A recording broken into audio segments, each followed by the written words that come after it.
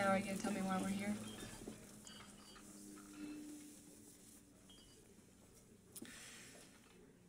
There are opportunities in life for gaining knowledge and experience.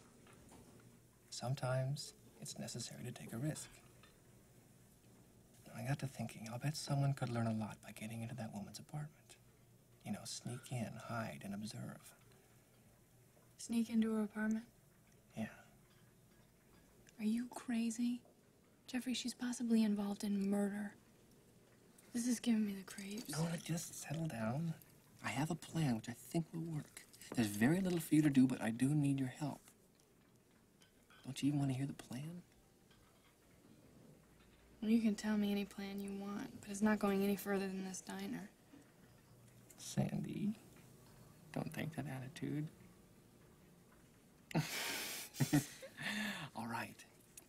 The first thing I need is to get into her apartment and open a window that I can crawl into later.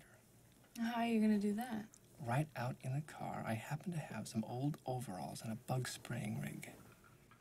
I will go to her apartment. I will be the pest control man. I will spray her apartment. After a few minutes, you knock on the door, drawing her attention away from me, at which time I will then jimmy a window. And what am I supposed to say when she comes to the door? You will be a Jehovah's Witness. I have some awake magazines for you. I don't need very much time, just a few seconds. What do you think? I don't know.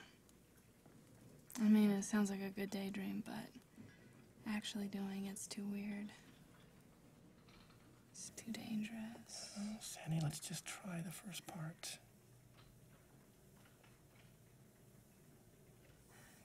No one will suspect us, because no one would think two people like us would be crazy enough to do something like this. You have a point there.